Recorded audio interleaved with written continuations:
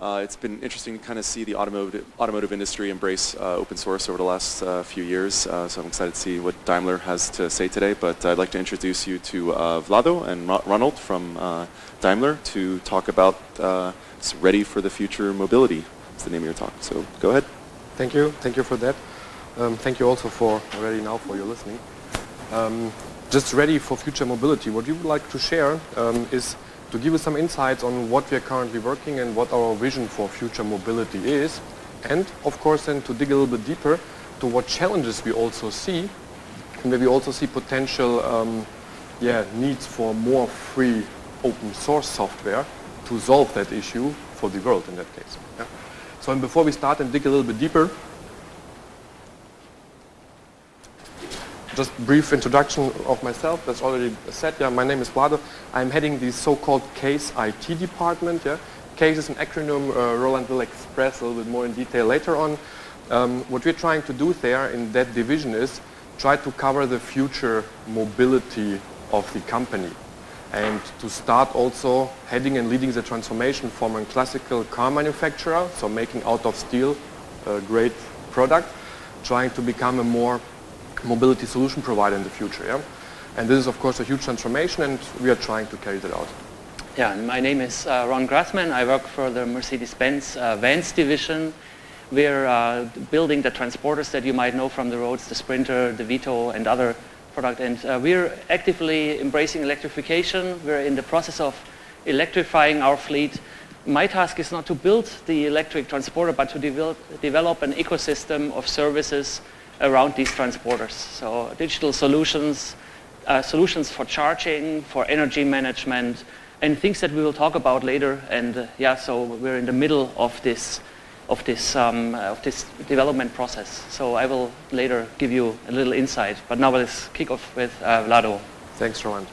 And now, starting in what we prepared for you is just looking from a customer point of view, and it's of course for a car manufacturer very important point, maybe the most important thing you should have in mind, coming from customer points of view.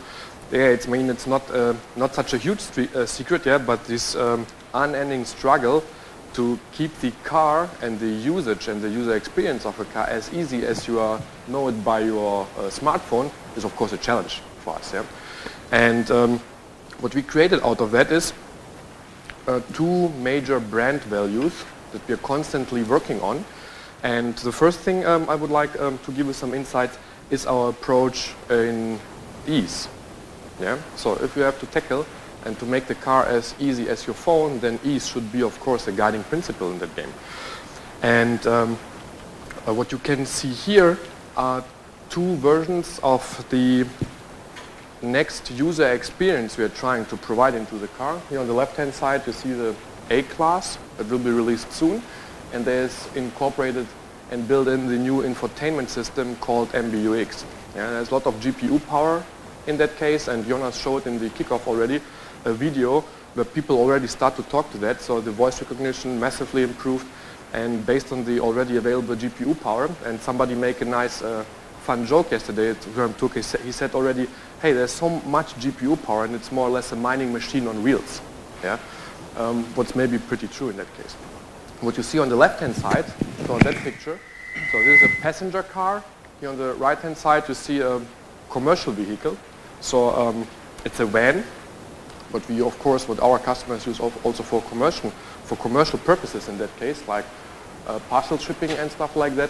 So it's not of course the same user experience you have there, but it's more oriented also to make the work life easier for guys who are utilizing that cars. Yeah?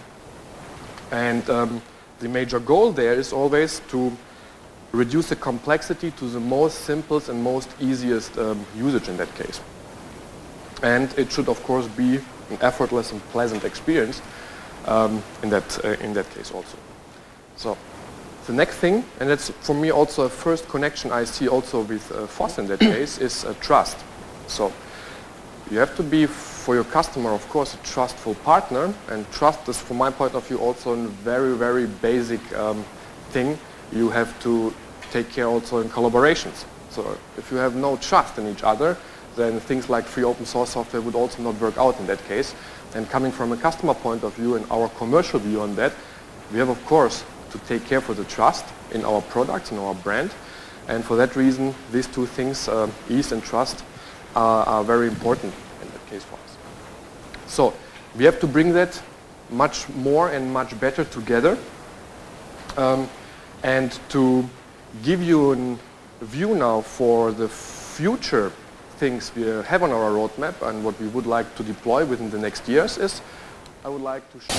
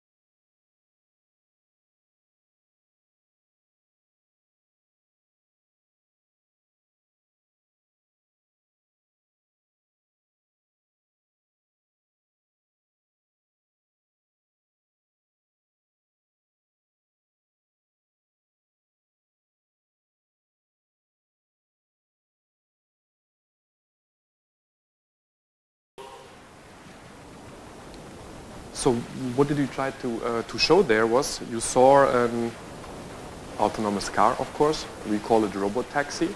It's a service that will be deployed by the beginning of the 2020s, so around 2021. And now coming back to that brand values where we said, okay, ease is important. Of course, you need to utilize that kind of service in a very easy way. And of course, you have to keep still track on the trust point of view, because these autonomous cars are not allowed to make any big trouble or any big issues, because you have to keep very, very clear on that and to keep it safe, yeah? And to rely on the trust part of that service.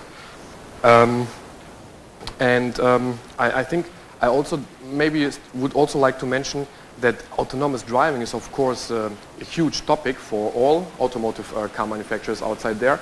And this is, of course, also a very, very talent-attracting job that you can solve there, yeah, because it's a hot topic. Yeah, everybody would like to dig deeper there, would like to get it done somehow, and it's also, of course, an absolutely high-tech approach to get autonomous driving solved. Yeah. And now, okay, so thanks, Vlado. So what you can see is that we are moving ahead in this direction: electrified, shared, autonomous, and also connected. And this vehicle that you see here is the F-015, a vehicle that we showed a little while ago in Las Vegas. It's basically giving that outlook into those the robo-taxi world, basically a hub of connectivity and safety on the road where you can relax and lounge and go ahead in an autonomous vehicle. But the passenger car side is, of course, not the only division where we do that. That's the wrong direction, I'm sorry.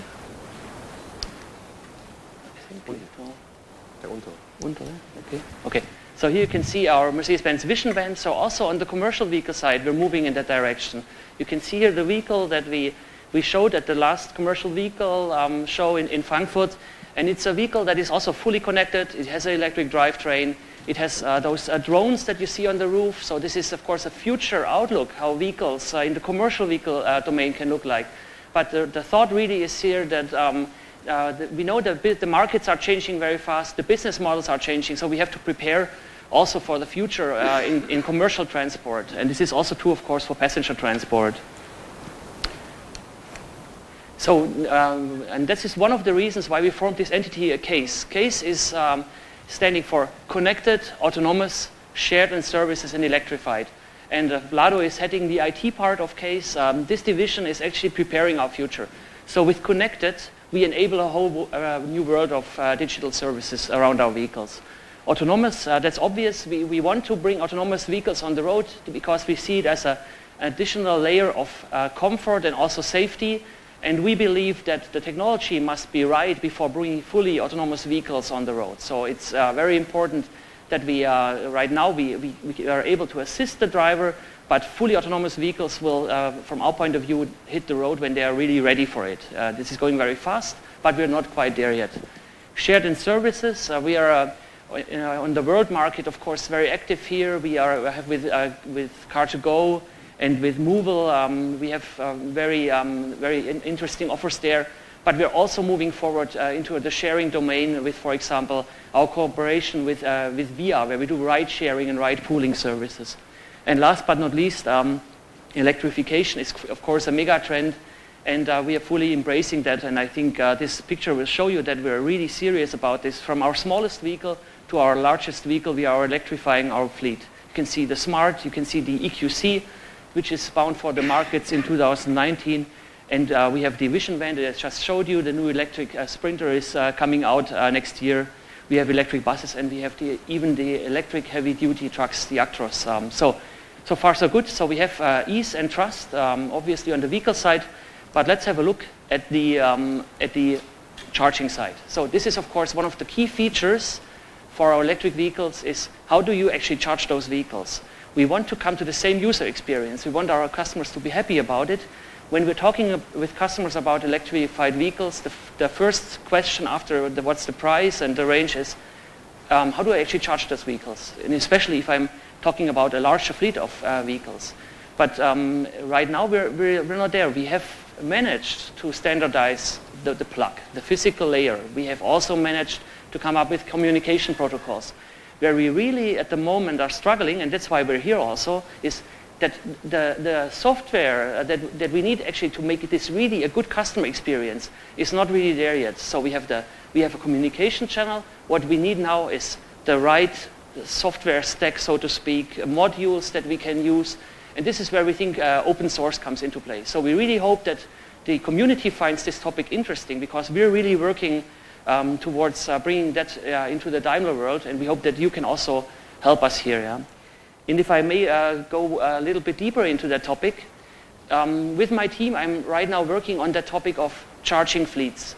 So we have with our electrification strategy, we have the product coming, and when we talk to customers, we saw, okay, the customer we are facing, they want to operate a large number of vehicles from a depot. And in this depot, they need to build their own charging infrastructure. You cannot put out 100 delivery vans around such a depot and let them charge in the public. Yeah? If there is a city that's building up public charging infrastructure with taxpayers' money, they don't want these charging positions then taken by delivery vans. So we're trying to build this. But what we're seeing is that there is a real big challenge in managing the net load. Yeah? So if you see the vehicles, if they would come in and simply, the moment they get plugged in, starting to charge, you can very fast get very undesired loads on the grid. Yeah? So the topic here is how do you intelligently manage this load, this electrical load on the grid. And you can see that by managing here, and excuse me that it's in German, you can, by looking at the time the vehicles are standing in the depot, you can split those charging windows among the individual vehicles and make sure that you never exceed a certain load point, which is costly, but also potentially not in a safe condition. Yeah. And the second picture to the right here, that is also a new topic for us, managing infrastructure. So far, a fleet manager, one of our customers, he's looking very closely at his vehicles. So how do you control the delivery tasks? How do you make certain that your vehicles run the right times and can do all the tasks that they have been given? But now there comes a new asset into the play. One is the vehicle, and the second is the individual infrastructure that we build there. So if my task is to deliver packages with my 20 or 30 vehicles, I need to make certain that the vehicles are ready to run every morning and fully charged. So we're looking at intelligent ways also how to manage this infrastructure. And that goes even further. With the electric vehicle, we have one big advantage that we can bring it to the right operating temperature, the cabin, but also the drivetrain, while it's connected to the electric plug. So especially in summer when it's very hot, we can use the AC, or in winter when it's really cold, we can heat up the vehicle while it's connected to the grid. So we can do what we call preconditioning, and that's something that we can control via software that the fleet manager has. And I think here that's one use case where we hope that together with this community, we can maybe develop tools that can serve the whole automotive industry, because every manufacturer faces the same challenges. All right, so gave you a little insight now in our fleet charging operations. And I think with that I will hand back to Vlado, who will go a bit deeper into a domain of billing and so on. Yeah, so I think it was quite obvious. So the charging is an issue in that story of making electric cars or electric mobility available there. So and this is just now a picture where we say, or where we also see potentials and issues that maybe could become also a part of free open source solutions. Why? What we observe today is that customers, and as already mentioned by Roland, are searching, of course, for end-to-end solutions. So they're buying an electric car and they're expecting also that charging is not becoming an issue. But if you're now looking at maybe your personal situation, would you be really ready to charge your car in your specific driving behaviors? Yeah? Have you the opportunity to have a charging station at your home place, at your garage? The question is, have you a garage where to put it in? Have you public charging infrastructure available closely into your area or your location? Or have you the possibility to charge your car at your workplace? Yeah? All open questions, and maybe some of you would say, it's not really fitting to my personal situation. And if that not fits to your personal situation, the danger is quite there that you would not decide to take an electric vehicle. Yeah? So how to solve that and how to deal with that stuff is, so customers and infrastructure providers have to become much closer together in that case, and we have also, of course, to collaborate with charging infrastructure providers in a much smarter way than they usually do so. So there are guys that building up charging infrastructure, and there's our customers who are going to use it. And why is that a free open source software issue?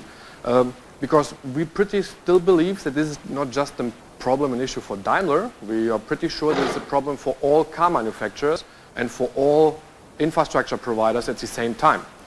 Because what we're recognizing by implementing that kind of solutions now is we're just decoupling our internal Daimler complexity to make the entrance for the charging infrastructure providers much easier to our solutions and to the services we would like to offer to the customers. And the same happens with all other car manufacturers at the same time. So from my point of view, we're producing a lot of waste there because we are developing commodities in that case, where a standard would be much more helpful and further developing also that market. And so we strongly believe, or our thoughts running much more into that direction, how to going to define such kind of a standard by not doing the same thing that we did maybe with the last 130 years as car manufacturers. Because what we're usually doing if you're going to define a standard, we're just starting to call our colleagues, BMW, Toyota, whatever, yeah, putting them in a huge room and then starting to develop that thing. Due to the development cycles we see here, that would maybe be far too slow to find the right set of solutions and of digital products who should cover that. So basic idea is, again, searching for some alternative, for some other different approaches and still having a free open source in our mind there. Because it's not just a car manufacturer issue, it's also an issue for entire states, yeah, for specific cities, for the infrastructure providers who are going to provide that capabilities, energy providing to mobility services. And the basic questions, of course, we have in mind are the following, and that's more or less a question, and maybe we can also use a little bit of time for a short dialogue in that case. So the question we have in mind is how can we become now a fruitful part of the FOSS community in that case to at least solve or to master the challenge of today's electric vehicle charging. And if you remember back the robotaxi video we showed you, yeah? I mean, the bigger vision is how to enable that autonomous driving car to get their energy by itself. Yeah? Because if you have the capability of autonomous driving in that case, car would decide by its own to approach a charging station, to take the right energy, and then drive to you back. Yeah? But in that use case, you need even much more automatization, much more standards, and that should also fit perfectly in that case. Yeah? So that would be our input, and now happy to maybe get some questions from your side or to start at least for a couple of minutes some short dialogue in that case. Yeah.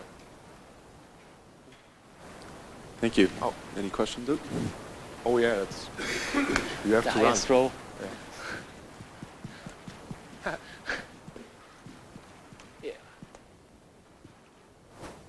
So I'm curious to know, like, you're planning on using FOSS for software development. Do you anticipate, like, open source principles extending over to the hardware side, as far as like standardization of charging stations across the different manufacturers and the infrastructure? Because right now we seem to have a little bit of a silo effect between manufacturers as far as things like just regular charging. So I'm wondering if you have any notion of whether or not this principle will extend to the hardware side. I think pretty good question in that case. So just my personal opinion on that, yeah. So free open source software, to start a little bit earlier in the process, is used at OEMs worldwide. So everybody is reutilizing that for its own processes and services, but it's quite uncommon to contribute, yeah, and to contribute back for OEMs. So my first challenge is enable our company and enable the other OEMs to start doing proactively development in that area, yeah, to start in that specific approach, building up in standard, software-based, yeah, no hardware so far in my mind. Down the road, you are absolutely right, I think, yeah. So if you're getting also this mindset into their companies and that they also start to understand how powerful that can be, then of course you can extend that also on the hardware side. And I think if we would if we would try now to build up community, you would anyhow also to have a reference hardware kit, because testing charging solutions at your home would maybe not be the easiest thing. Yeah? So you need at least some small Raspberry Pi and some plug that you can somehow cover and check maybe on your smartphone, yeah, if it's really working or not in that case. Yeah? But that would not be the first intention. But if I understood right, the question was also, is there a hardware standard already now? The charging, there are several standards worldwide, and it took us many years to standardize these interfaces. And honestly, it's not a global standard, yeah, which sort of sucks. Yeah, sorry for saying that, but nevertheless, at least throughout Europe, throughout the United States, and at least throughout China, we have standards. So there is a physical layer that's standardized, and also there's a communication channel that's standardized. What is missing is the layers on top of that, actually. So there is already now an environment in charging where FOSS could be used, yeah? And the standards are open, yeah? Or they are open, visible, yeah? And so we really think there's a great opportunity to use that. Even now, you don't need to wait for a couple of years. Awesome. I think we have a question here. Hi, thanks for the chat. In your previous slides, you were talking about how you guys want to electrify all your vehicles. The question is, what are you guys doing on the production side to not be in the same state as Tesla, which is having massive production issues, especially with your taxi vision? Yeah. So. No doubts about Tesla, yeah, so I would not answer on that, of course. I mean, when I started, I said, okay, we are somehow struggling to have the same experience in the car, what Tesla is doing, excellent. So they're quite close to that, they have different design principles. What we are good in is producing that stuff. Yeah? So we are enabled by today, and that's what we're preparing, to produce on the same production line different products. Yeah? And these products and electrified products will come out of the same factory and they will come out of the same production lines. Yeah? And so, to be honest, we are not facing, or I don't believe that we will face the same issues that these guys have out of their point of view, yeah? Because we are pretty good usually in that. So I think you're absolutely right that in that you guys have expertise in production, which I think obviously has been proven by the years of existence. One of the biggest problems that I have as a car consumer is that car manufacturers, and sorry to say this, are just really bad when it comes to UI and UX. Absolutely. Right? You see navigation systems that are produced by car manufacturers. I'd rather just crash my car and walk because they're terrible. Yeah. But then the likes of Tesla, which are like software companies, are very good at that. How are you guys bridging that gap? Because it's a pretty big one, right? To go from being a very hardware manufacturer company to now going to the software side. What are you guys doing to bridge that one? Yeah, that's what we also initially tried to say. Yeah, so recognized by ourselves also, of course, in that case. And what we're now doing is producing a new producing a new generation of user experience into the cars. Yeah, so deploying also much more flat screens. Yeah, much more digitalized elements. So we are going also to lose physical buttons in the car. Yeah, so it will be much more digitized in that way. And we're also increasing heavily the GPU power in the cars. It's of course also a prerequisite for autonomous driving, so we're preparing already for that. Yeah, but that new GPU or CPU power in the car and what we're building in is of course enabling also a different user experience in that case. Yeah. What we do in the second hand is also, I mean, I'm part of the automotive grade Linux advisory board in that case, and we're also now trying there to bring core components into the car and to decouple hardware from software, because this is the biggest challenge on the OEM side. Their building blocks always are end-to-end stacks, hardware and software, and they're not decoupled. So if you have to do an update, you can't do it really because it's too complicated in that case. Yeah? So we're starting also to decouple that and to become much more in that direction, to be much more reactive and to fulfill that user experiences that you have, of course, in mind. Thanks. Yeah, one final question. Yeah, please. Sorry, maybe I'm a bit greedy. I have two questions, actually.